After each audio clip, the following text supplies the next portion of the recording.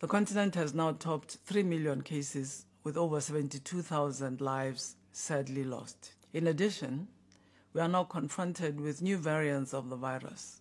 This is not surprising, as the more the virus spreads, the higher the likelihood of mutations. However, some of these changes are concerning. Preliminary analysis finds the new variant circulating in South Africa to be more transmissible, and it appears to be driving the surge in new infections in the country and in the sub-region. Deeper investigations are underway to fully understand the epidemiological implications, but at present there are no indications the new variant increases the severity of disease.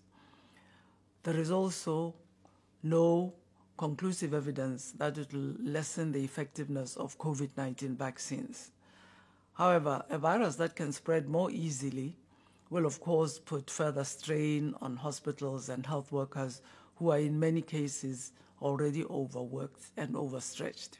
It's important for countries to improve routine sequencing of SARS-CoV-2 viruses on the African continent to better monitor the emergence of variants and their subsequent spread across countries.